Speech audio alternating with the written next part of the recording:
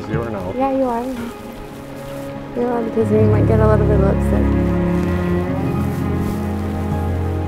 Just a little bit.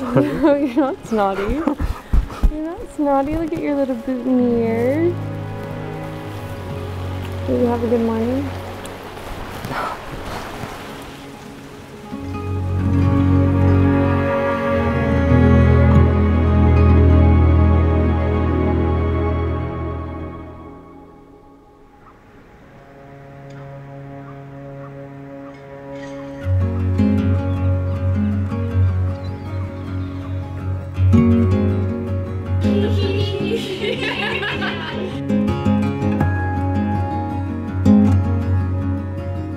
Becca. Yes. From the moment we started dating, we didn't fall in love, but intentionally walked into it. I grew in love with your beautiful ability to connect with people. From things as simple as raving about the kindness of a stranger, ranting about how cool your sister Shannon is, your selflessness with Surrey, or something as large as making me feel instantly comfortable enough to discuss my brother with you. To this day, I'm still surprised by your amazing sense of empathy, and I continue to find it more and more endearing. At the same time, I grew in love with your ability to be the gentle reminder that I didn't know I needed. I want you to never stop calling me out on biases, telling me when I'm not seeing the other side, or grill me on the finer details of my book reviews. Keep asking me to self-reflect in a way that nobody else but you can, because I value your thoughts more than anyone else. Don't fall asleep. Don't wake up from this dream. Real life scenes playing on repeat. Feel cold of night.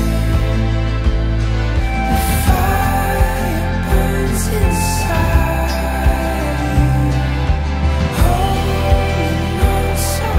Sam, I can honestly say the day we first met, I did not think would be the same day that I met my future husband. I went into that date mentally prepared for it to go nowhere, but it led me to you. And you turned out to be one of the best things that happened to me. The first time we spoke, on that date I expected nothing from, it was so easy and so natural. The connection was instant for me. You were unlike anyone I had ever met. Being with you, I've learned to be more patient, to allow you that extra 30 to 60 seconds to choose the right words. I've learned to be more gentle and to relax a little bit. I've learned that I'm always safe and protected with you. I don't need to have any doubts or insecurities or fears. The world is a way less scary place with you by my side.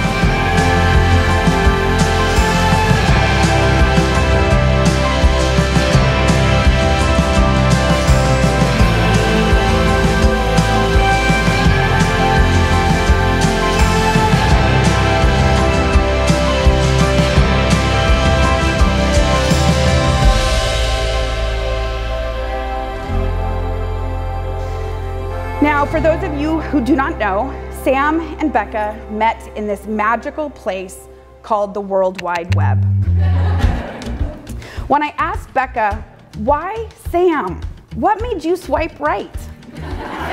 Her exact words, I don't know. His profile wasn't that impressive and his photos were very bad.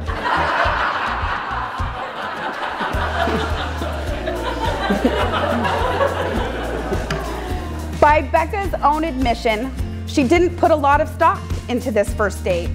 Or as Sam described it, she picked a crappy no-name bar so she didn't have to ruin one of her favorite places if I sucked.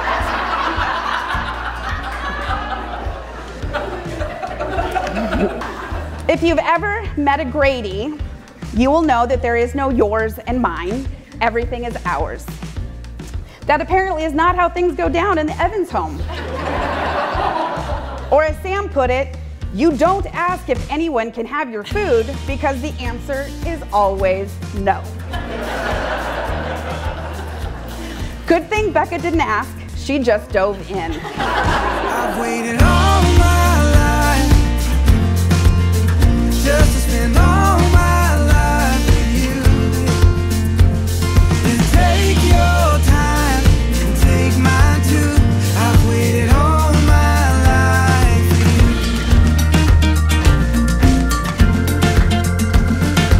All my life just to spend all my life with you. Yeah, take your time and take mine too. I've waited